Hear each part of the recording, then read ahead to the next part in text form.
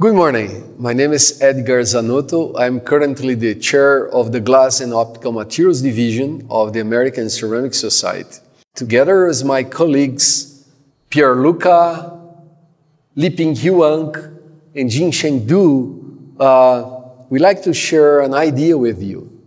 We like to invite all the active glass research leaders to produce videos, short videos about their research lines, faculty, staff members, and laboratory facilities in a free creative style.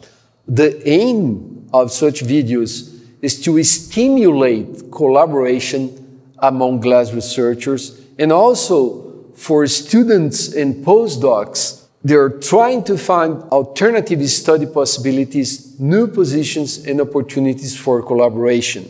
The videos can be professionally produced or can be homemade, as the one I'm doing right now.